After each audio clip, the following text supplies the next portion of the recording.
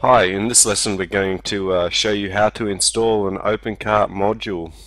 If you log into your OpenCart administration panel, you'll see under the Extensions Modules menu that OpenCart comes with a number of modules already built in. You'll no doubt work out soon that you need some additional functionality, and this is usually provided by installing a third-party OpenCart module. So that's what we're going to show you how to do right here. The first thing you need to do is to fire up your FTP program and log into your OpenCart store. We've covered this in previous lessons. Second thing you need to do is navigate your way to your OpenCart module that you want to install on your local file system. You'll generally find that the OpenCart module, once unzipped, will come with an upload folder and possibly some installation instructions.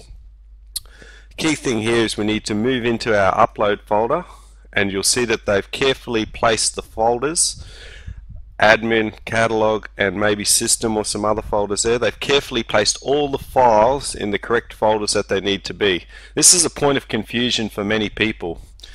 If we log into our OpenCart store and we see it on the right here, the root directory of OpenCart store, a lot of people think that when we copy this folder across here, we'll be overriding the admin folder here on our OpenCart store. That's not the case.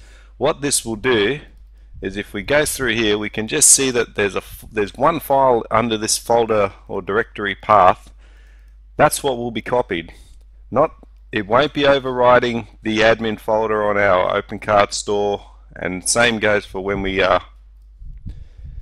move across catalog and whatnot. It won't be overriding anything. And we can test that by, let's drag across the admin folder.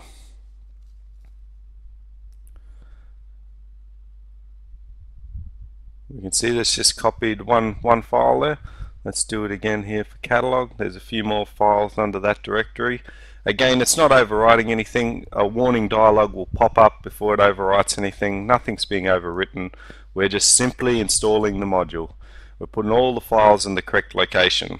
Alright, so that's step one. We've gone into the upload folder of the module and we've dragged across the folders as required, and now that they've carefully put themselves in the correct location in our OpenCart store, we can now go back to our OpenCart store, extension, modules, and we can see that that module we just installed was called SmartCart. It's right there. It's not installed. The files are in the correct location, but it hasn't been installed in the OpenCart system. We're going to click on install.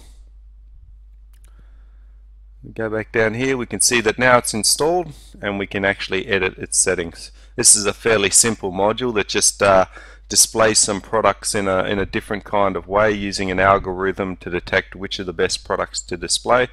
Well, let's just go through this. Let's say we just want to put 5 products. We'll leave it at the default image width and height. We'll put it on the front page so it's quite easily to see for us, and we'll put it at near the top of the page, and let's just click save. We've successfully modified the settings, so we've installed it, modified the settings. Now if we just refresh the front page of our OpenCart store, this is what the SmartCart module actually comes up as, top ranked, and there it is. We've installed our OpenCart module. Obviously you could go back here and you could alter these settings. You could put it on any page, you could put it in any position, and you can choose the amount of products. That's how you install an OpenCart module. It's quite simple. Key thing to take away from it is that when you copy these folders across, you're not overwriting the folders on your OpenCart store. You're simply following the path of the directory, and those files are going in the same path and directory structure on your OpenCart store. Thank you.